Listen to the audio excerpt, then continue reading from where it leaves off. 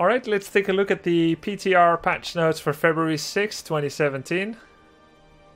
This is the Lucio patch. It's playable on PTR now, not yet on live server. That should be a week later on February 14th or 15th. Lucio is a new announced hero. He is an Overwatch hero that uses the power of music to amp up his teammates and to distract the opponents. We have a gameplay on Lucio already on the YouTube channel. We just showed it on Twitch as well. So you can see what Lucio is like if you want to find out about the newest hero. But let's take a look here at the reworks that have happened on some of the heroes. These are the changed heroes. Some are getting pretty big changes, some very small ones. We'll just take each one as it goes. Hinterland's Blast will be remembered by many of you as having been changed to deal slightly more damage at double the cooldown or something. It's the 2-minute cooldown joke heroic that should only be played by everyone who consistently messes up Mighty Gust, which is actually a rather scary large percentage of people. However, it has been buffed. 25 seconds of reduction in the cooldown for every enemy hero hit. Since it is 120 seconds, if you hit the entire enemy team, well, you can cast it again. Talk about wombo combo. Infinity Blast. Of course, that would mean they're not dead yet, and I think after the second Hinterland's Blast, the other team will be fairly dead. Greymane's Marked for the Kill, the much maligned heroic by pretty much everyone, has been reworked and renamed to Cursed Bullet. Or Cursed Bullet. You'll remember it used to be a 5-second vulnerability with a pretty slow moving projectile that would make someone vulnerable. Refreshable if you keep attacking them. It was okay, but it was not as reliable or having as good utility as Go for the Throat. It's now been changed. 35% of current health as damage. That means if you hit a full target, that is an insane amount of damage. Let's say you use this on a tank, you could just do, boom, 1400 damage in a single hit. And it has a very short cooldown, only 30 seconds. In order to make it not OP, you cannot kill 1/3 heroes instantly. Cannot hit vehicles. I had a few theories about what that means. The vehicle of Ariel's Hope, as in bestow hope targets, cannot hit them. Cannot hit Sergeant Hammer. Or maybe you cannot hit Vulture Bike Rainer, because he's riding a vehicle. Logic in the end triumphed, as well as reading up on Reddit, and it is actually the Dragon Knight, the Garden of Terror, any big boss monster that you can control and go inside as a hero. Which is pretty nice, because percentage-based damage on Garden Terror and Dragon Knight are pretty OP. So it doesn't work on those. So now we have a very short cooldown, nice opener of a fight, where you just shoot someone early. Maybe you can use it a second time in the fight and you do really significant damage. Then Ghanaian Roulette will hit all enemy heroes in its path and reduces its cooldown by 5 seconds per hero hit. Realistically, you should not expect to hit more than 2, which will make it a 25-second cooldown double hit. In the rare circumstance that you do hit 5 enemy heroes and you can recast it again 5 seconds later, please post a GIF to Reddit. We'll all enjoy seeing that very much. Ragnaros. Resilient Flame is super OP. Anytime he got stunned, he got a short duration during which he had 50% armor, taking half damage from all sources. Now it has a 10-second cooldown. This is a much needed change because this talent was overperforming massively. And there's a button so you can track the cooldown. That's a good change. Well done, Blizzard. Earthquake and Thunder were some of the heroics that got countered the most often by enemy disruptions. Either displacement or a stun or a silence. I think that was good. If you wanted to counter Thrall who has not a care in the world, just walks in the middle of a fight. Enough! Turns on Earthquake. Back to Thrall, I think it was good that when Earthquake, Thrall moved in the middle of a fight and decided to, without a care in the world, try to activate his heroic, you had the ability to cancel Earthquake. I thought it was skill based, it was fun. You could set up to interrupt it. There was play and counterplay. So I do not think that this was a necessary change. Yes, they're overly sensitive, but it created counterplay. I don't agree with this one, even as I agreed with everything else so far. That's okay. I'm just a lone voice in the wild. Valera. Lots of changes, guys. She had a pretty poor win rate, even as you can still cancel it, someone said. Well, it doesn't look like that to me. But we'll have to see how the playtesting goes.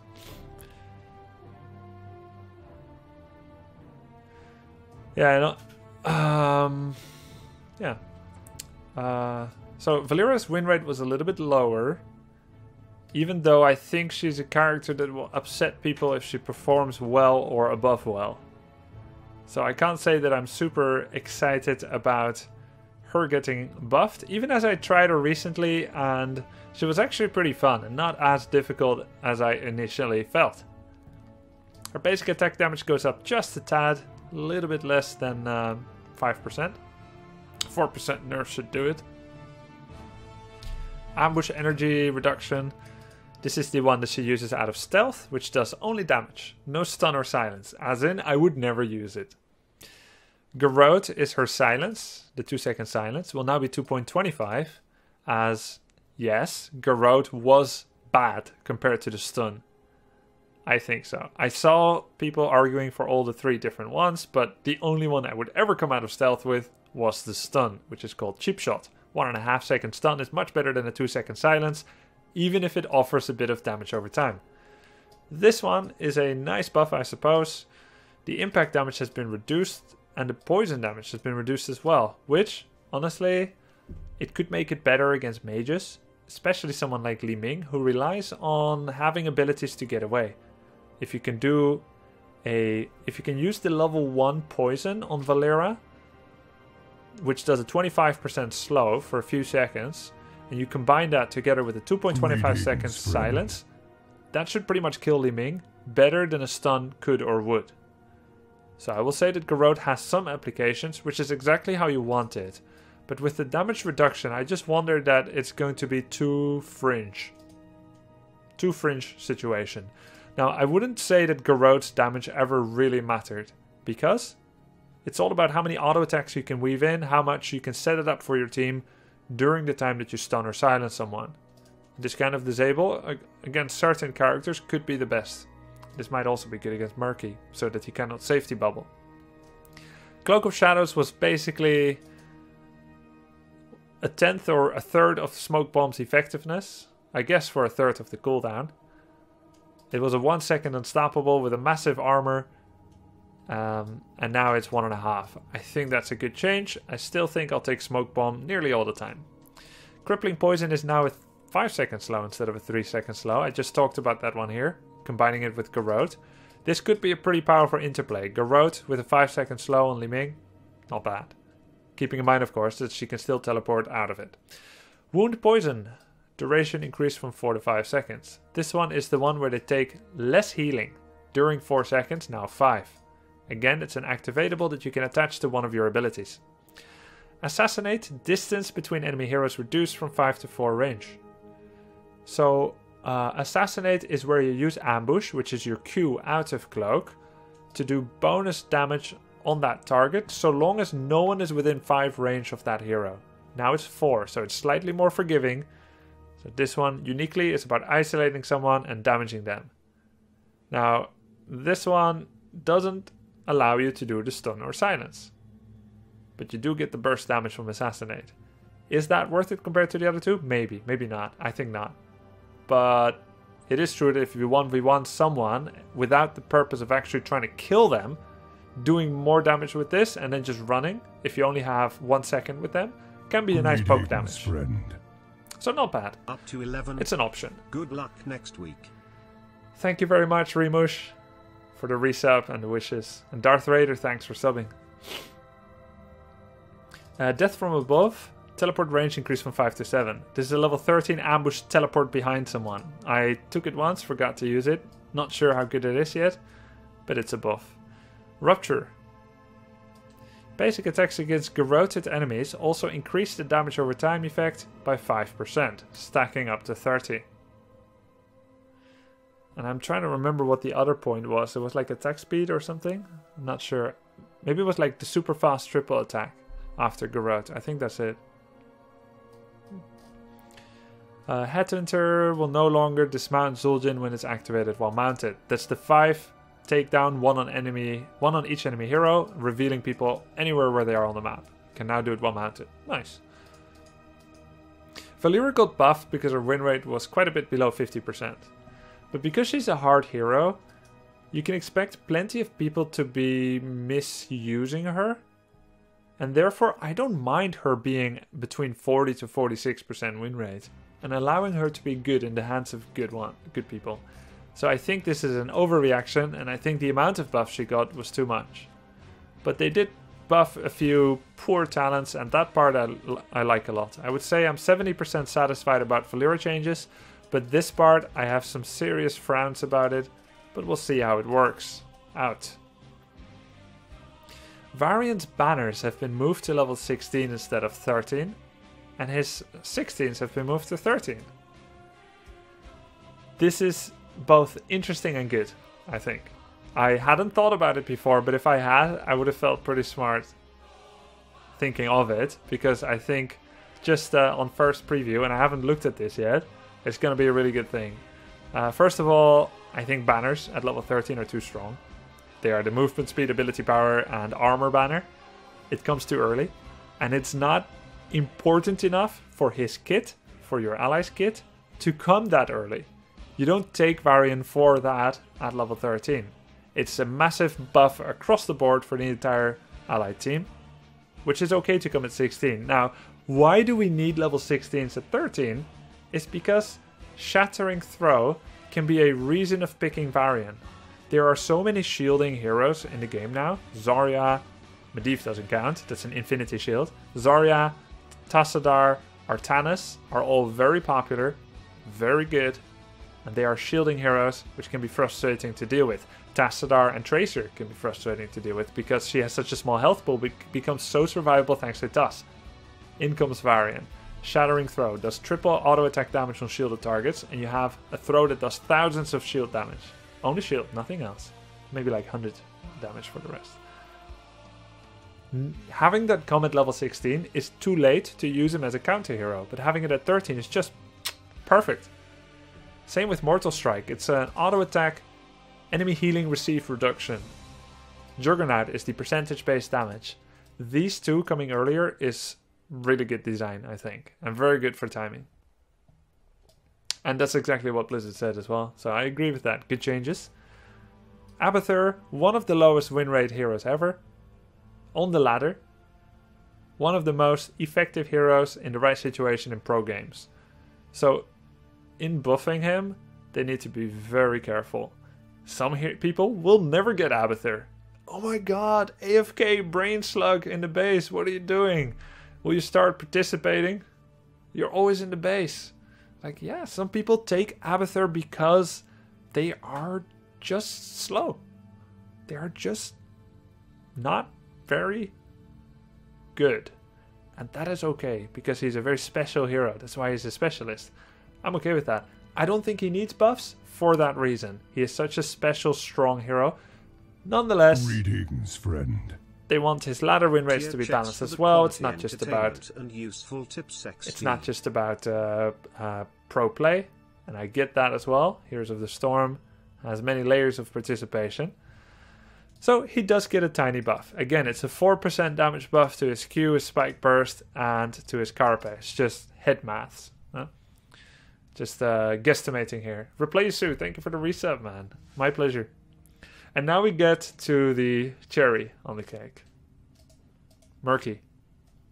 Murky gets a big health increase. About 20%. He will now respawn in 8 seconds instead of in 5 seconds. His slow on Q goes up. His pufferfish now deals reduced damage to structures. Can be targeted by structures. It now has health instead of being a triple hit pufferfish. But it will take damage from abilities. So it has received the same treatment as totems, earth allies, and healing ward. Explosion radius has been increased. The cooldown of march of the Murlocs has been reduced. The movement speed of the tiny Murlocs has been increased. Now let's take a look at his talent overview. First we'll look at the overview. It's Fish Eye, Egg Hunt, A Fishy Deal. Slime Time, Tougher Fish, Live in Dream. Black Lagoon, Slippery When Wet, Time to Krill. March and Octograb.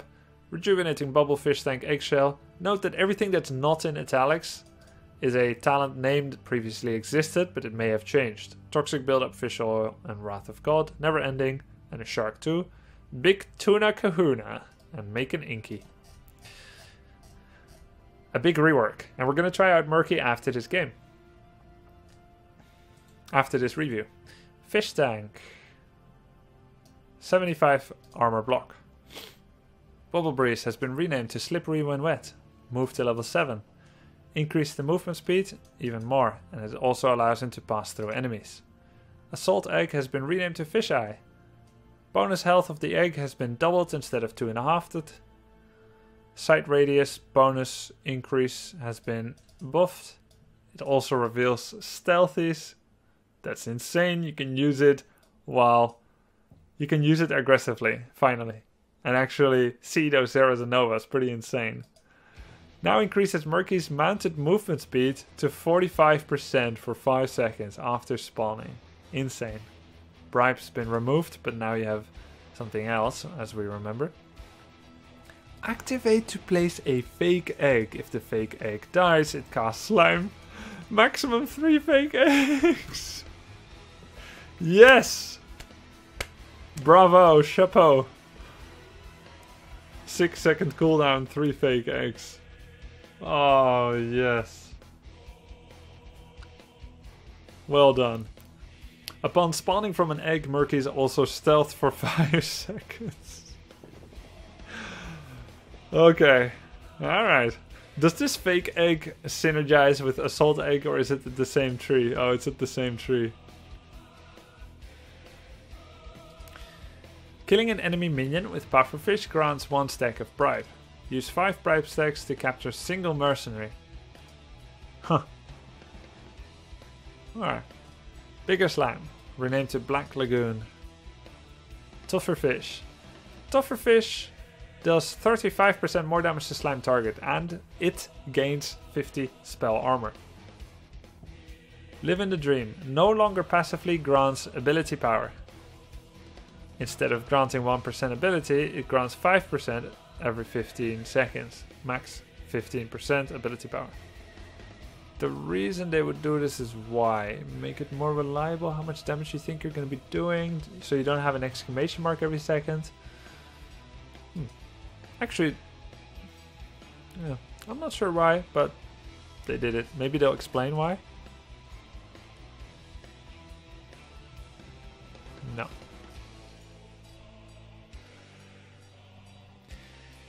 Time to krill? Oh, there's more. Thank you. Chapeau for the fake egg. Chapeau. Thanks, Avalolo. Slime time. Quest. Slime enemy heroes that are already slimed. You'll slime them for more damage, and you'll slime them for more slow. Nice. Basic attacks against enemy heroes deal an additional 8 damage per second and slow the target's movement speed by 10% for 5 seconds. So within those 5 seconds, if you hit again and then again and again, you can slow them for 50%. And you do damage per second. Pretty nice. Continuous Slime, renamed to Making Inky, has been moved to 20. Cooldown reduction increased from 1 to 2. So your slime normally is like 4 seconds, and it can become 2, your Q. Nice. Wrath of God has been moved to 16, and Pufferfish deals bonus damage to enemy heroes equal to 10% of their max health over 5 seconds. Ouch. Eggshell. Responding from an egg grants Murky a shield equal to 100% of his max health. It's a level 13 talent. This shield lasts indefinitely. Ah. Oh.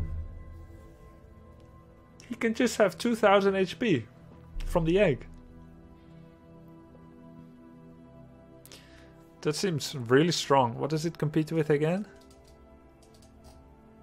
Let's see. It competes with Rejuvenating Bubble and Fish Tank. Oh man, they're all really good. It depends if you want to die and swarm, if you want to block auto attacks, or heal with your bubble. Situationally, all very good. Murky seems to be a god. You better start making a Murky altar, guys. New talent, Toxic Buildup. Attacking an enemy hero 3 times causes a slime to be cast from their position. From their position? Wow. So that's better than from your own, because you can hit someone behind them more easily. Huh. Rename to fish oil, so he still has slimy pufferfish. Rewind has been removed, Bolt has been removed, Never-ending Murlocs can now be channeling indefinitely. And Big Tuna Kahuna, Murky's max health and egg respawn times are doubled. Wait, what? Come on, bro.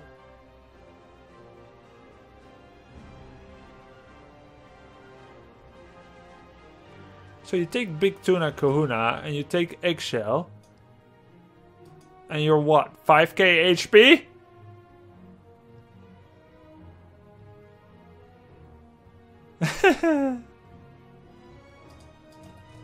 That's a big tuna. Alright. Moving on from this crazy hero. 6.6k HP on 20. Aha. Aha. Well. 6.6k. It should have been 6666 because that is sick! Anyway, Nazebo, the targeting indicator now more accurately reflects the toad's travel path, and Dead Rush, yes! Dead Rush can now be cancelled, and you still get the 5 uprooting zombies. Thank God. Morales Grenade will now reveal a small area around the grenade as it travels. Warrior Muradin. Crowd control. No! Before, when you were in a Zerg wave on Brax's holdout, you could be like... Cleared. No mana cost. Infinite reduction of cooldown. Now only 7 seconds reduction, which is kind of too bad. As Muradin's base cooldown is 8 seconds. So you need to actually wait a second every time. It was so sick before. Anyway.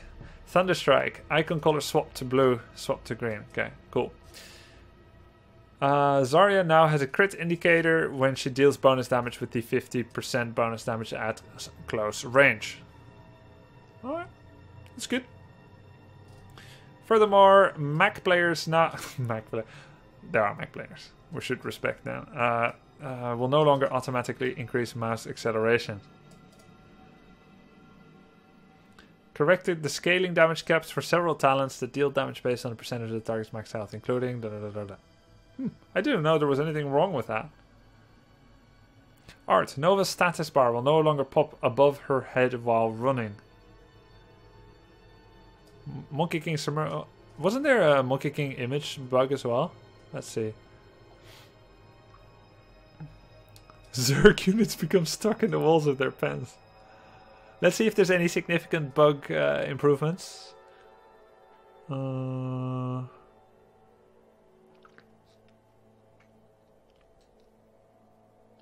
he wasn't benefiting from regen globes in Raven form? Okay. While transforming. Lava Wave cooldown will be paused during Zeratl's Void Prison. If Rag is inside or in general. Will no longer be pulled out of Ghost Wolf form upon dealing damage via an ally. Really? Wasn't there like 15 bugs more on Rhaegar? Accidentally attacking something else. Accidentally not attacking. Anyway. Refresh advancing strikes after landing a crit. Shift queuing Heartstone will no longer break stealth. Burning Blade area of effect will now properly benefit from bonus damage. Really? It didn't? Man.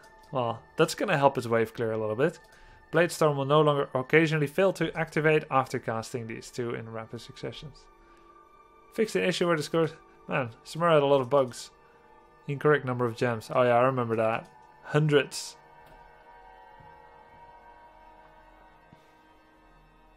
But they didn't fix Samura's Monkey King color bug, where images are a different color than him if you don't take tint number 1. Voila. Killing enemy heroes who have post-death states will still proc Death Dealer. Good. What? The unresearched troll regeneration upgrade. Oh, that was fixed in previous patch? Excellent. Thanks for letting me know. So Samuro no longer has a Monkey King image color bug. Thanks for letting me know, guys. You're awesome. Illidan, the Hunt voiceover, will no longer play slightly early. So that people will not be prepared anymore. What about Artanis' global death sound? Wherever he dies, you hear him in your head. Ugh. Graviton Surge and Expulsion Storm voiceover will no longer play slightly early. Okay. I give this patch an 8.2 out of 10. Mostly hits the spot. But I will say this. I never asked for or wished for a Murky rework. And I am, quite frankly, kind of fearful for his effect, as an unkillable hero can be pretty interesting to go up against. Switching crossfade tracks, if the next song plays for at least 1.5 seconds, Lucio gains a shield that lasts indefinitely. Alright. Can't stop, won't stop. While Wallride's movement speed bonus is active, immune to slow and root. That's easy to test. Oh, I like the sound of that. I hear that. If there is a fort.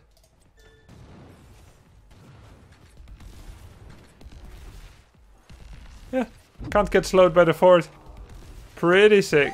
Turn it up. Nice. Now that's my jam.